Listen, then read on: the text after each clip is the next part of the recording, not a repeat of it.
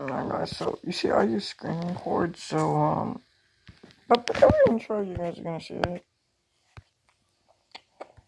But my friend had asked me to react to a game theory or, well, you know what I'm saying, bro. Game theory or film theory. So what I'm going to do is find a short one from food theory.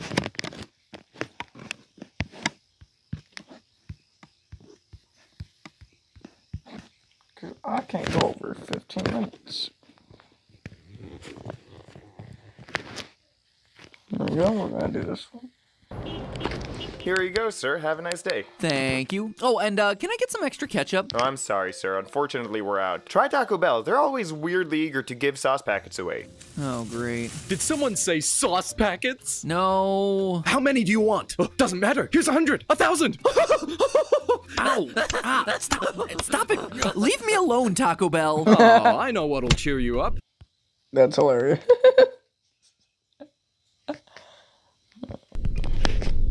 No! No! No! Curse you, Taco Bell!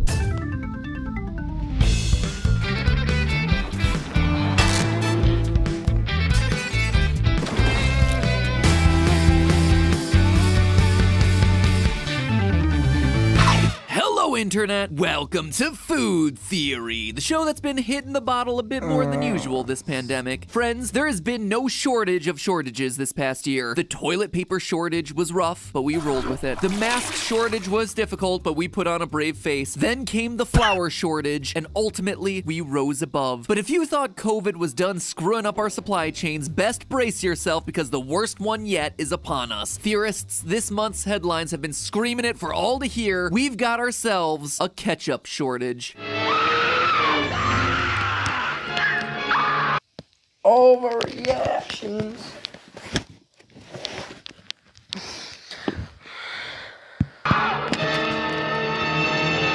Now, this shortage isn't going to be felt at, say, the grocery store. Take it from us, who just finished taking the inventory of an entire grocery store for a recent episode. There is plenty of ketchup available on your store shelves. Enough to provide you with calories to survive 68.7 days, in fact. No, it's actually the restaurants who are feeling the squeeze from this particular ketchup shortage. See, as we've discussed in some other recent food theory episodes, the pandemic has fundamentally changed the restaurant industry here in the US. COVID guidelines have led to a huge uptick in drive-through, takeout, and delivery app orders. And that means ketchup packets are suddenly in high demand.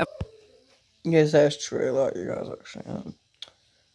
We don't have a ketchup shortage still. Bro, what's the alternative? It's not as though restaurants can send every drive-through customer home with their very own ketchup bottle or give a few pumps of ketchup into each outgoing bag. No, customers need a portable ketchup source that won't make a mess, which means that they need the ketchup packet. Or I suppose the dip and squeeze packets like they give out at Chick-fil-A, which are objectively incredible and need to catch on. And it's not just that fast food restaurants are suddenly handing out more ketchup packets than usual. It's that sit-down restaurants and bars that have always gotten by with ketchup bottles are now also reliant on packets because A, they now have more takeout orders than ever, and B, for sanitation reasons, bottles that have everyone's grubby little hands on them are no longer a viable option. I mean, I was squicked out about those things before I thought that they would cause me lung disease, but now, screw that noise. The result, ketchup packet demand in the US is up 300%. So really, we're not dealing with a ketchup shortage so much as— You guys see this number right here?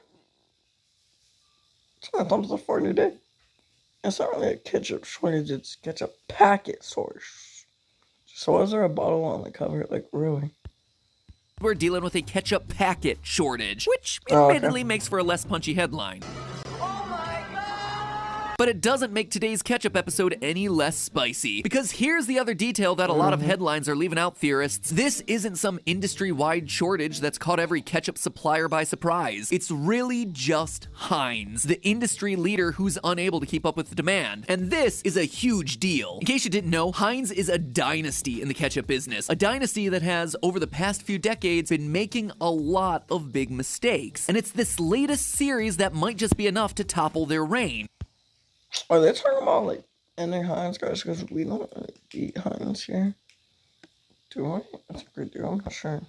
I suppose you could say that this is a golden opportunity for Heinz's competitors to catch up. Ha ha! History is repeating itself right now before our very eyes, and Heinz should be genuinely terrified about what comes next. But to understand why this is happening and how things might change, we have to start at the beginning. Before Heinz grew into the worldwide ketchup dynasty that it is today, founder Henry J. Heinz got his start with a different condiment, horseradish. However, this venture didn't exactly work out. In 1875, the market found itself oversaturated with horseradish for some reason. In turn, that drove the price down and Heinz into bankruptcy. He was able to bounce back though the following year with his 57 varieties of food products, which included the now famous Heinz tomato ketchup. By the way, that whole 57 varieties that's synonymous with the brand isn't even true. Heinz already had offered more than 60 different products by the time the slogan had been introduced. Apparently, they just liked the number as a catchy marketing gimmick, thinking that the number 7 got people to think of the lucky number 7. Oh, another fun fact here. According to Heinz, if you need to get ketchup out of a glass Heinz tomato ketchup bottle, the absolute best location is to hit on the number 57. I've never tested it if it works. Maybe it's a food theory for another day. The more you know. Now, although the company didn't invent ketchup, tomato ketchup is actually derived from a centuries-old Chinese pickled fish sauce, Heinz is responsible for pretty much every major ketchup-related innovation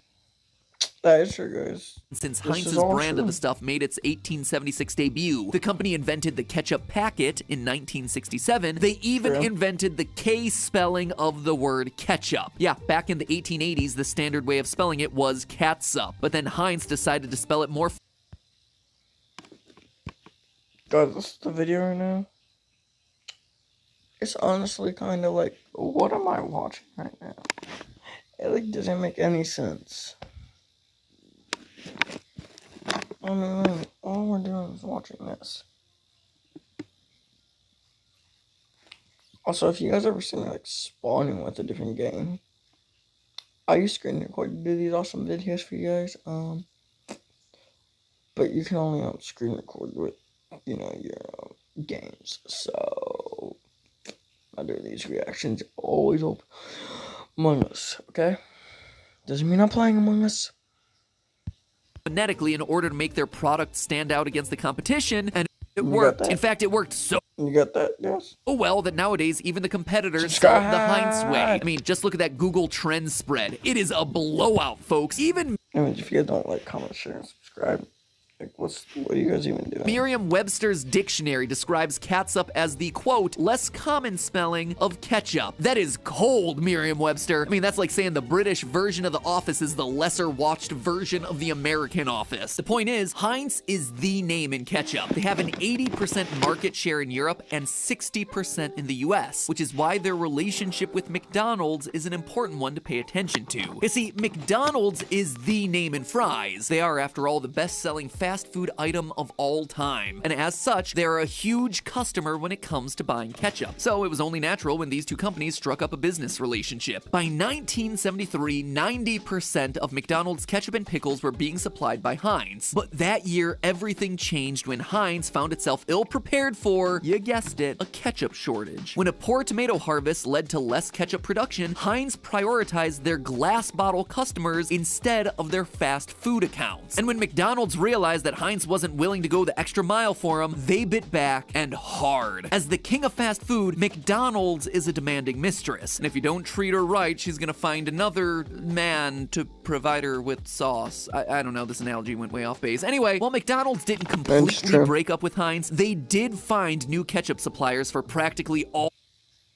Introducing 48 square Oh, you centimeters just of did that. 2% cashback earning potential. This is the card built for real life. The new Wells Fargo Active Cash Visa credit card. That's real life ready. all of their US restaurants. In fact, the incident led a Heinz executive to joke that written somewhere in the McDonald's training manual there's the following phrase, never sell Heinz. And thus, McDonald's came to serve the fancy ketchup that most of us know today. Now, quick note about fancy ketchup. Because those words appear prominently on McDonald's ketchup packets, some people mistakenly believe that fancy is a McDonald's brand name, but actually it's a legal classification for grade A ketchup, the highest grade of ketchup given by the USDA. That's right, here in the US, the term fancy That's awesome, you guys, but do we really care?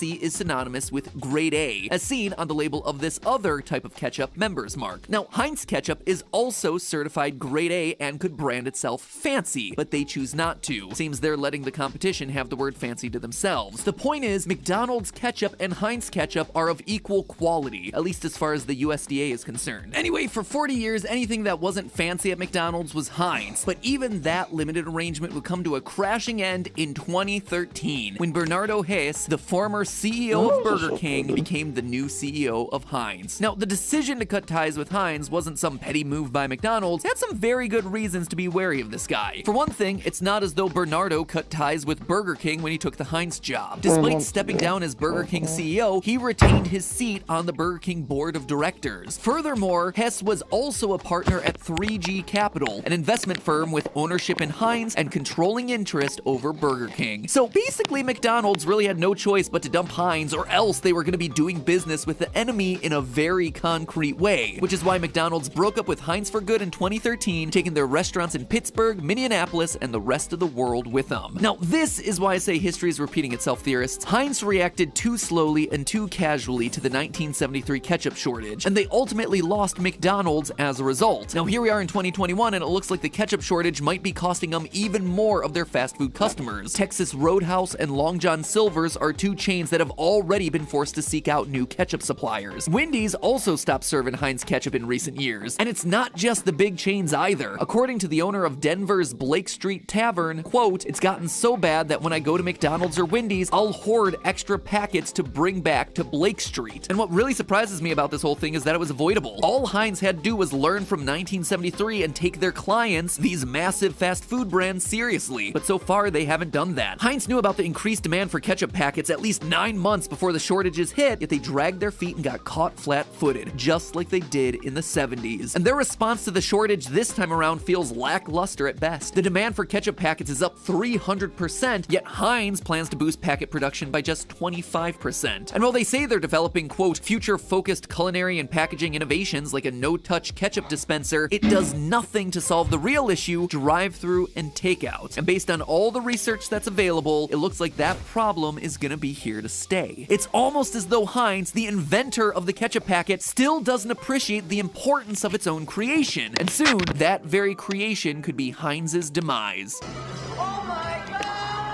Okay, admittedly I'm being a bit overdramatic about the whole demise thing. Fact is, Heinz will be more or less fine in the short term no matter how this whole ketchup packet shortage fiasco shakes out. After all, they're a massive and diversified company that raked in $26 billion in revenue in 2020. Condiment sales accounted for only about a quarter of that. See, these days Heinz, or more accurately Kraft Heinz, does business in a whole lot of different product categories. They own brands like Ore-Ida potatoes, Planters nuts, Jell-O, Maxwell House coffee, Velveeta cheese, Oscar Mayer, Kool-Aid, the list goes on. And while ketchup may be Heinz's most iconic product, ketchup packets kind of seem like, well, kind of like small Ore-Ida potatoes, all things considered. But the fact of the matter is that the ketchup market is suddenly up for grabs for pretty much the first time in history. I mean, let's face it, ketchup isn't a particularly difficult product to make. We're not talking about cutting-edge technology here, we're talking about mixing tomatoes, vinegar, and some seasoning. That's not to say there isn't an art to making great ketchup, but McDonald's managed to source a generic ketchup that's good enough for their customers, so did Wendy's. Ever since the ketchup packet shortage hit, the internet's been swamped with Heinz copycat recipes. The point is, ketchup is a bit too easy to produce for Heinz to sit back and ride this all out. The demand for ketchup packets is real. If I'm in the drive-thru and my options are A, generic brand ketchup, or B, no ketchup at all, I am taking that generic packet every single time. Don't get me wrong, I love the taste of Heinz as much as the next person, but my brand loyalty has its limits, especially when Heinz's response to this whole thing has been a resounding meh. So get on your horses, all you lesser-known ketchup brands, cause it is the Wild West right now. Hunts, this could be your year. McDonald's, if you want to expand your already ridiculously diversified business into the ketchup space, you could really stick it to Burger King in a whole new way. But whoever's left wearing the ketchup crown when the dust settles, take this one thing to heart. Please make more dip and squeeze packets. Those things are the best. But hey, that's just a theory. A food theory. Bon appetit.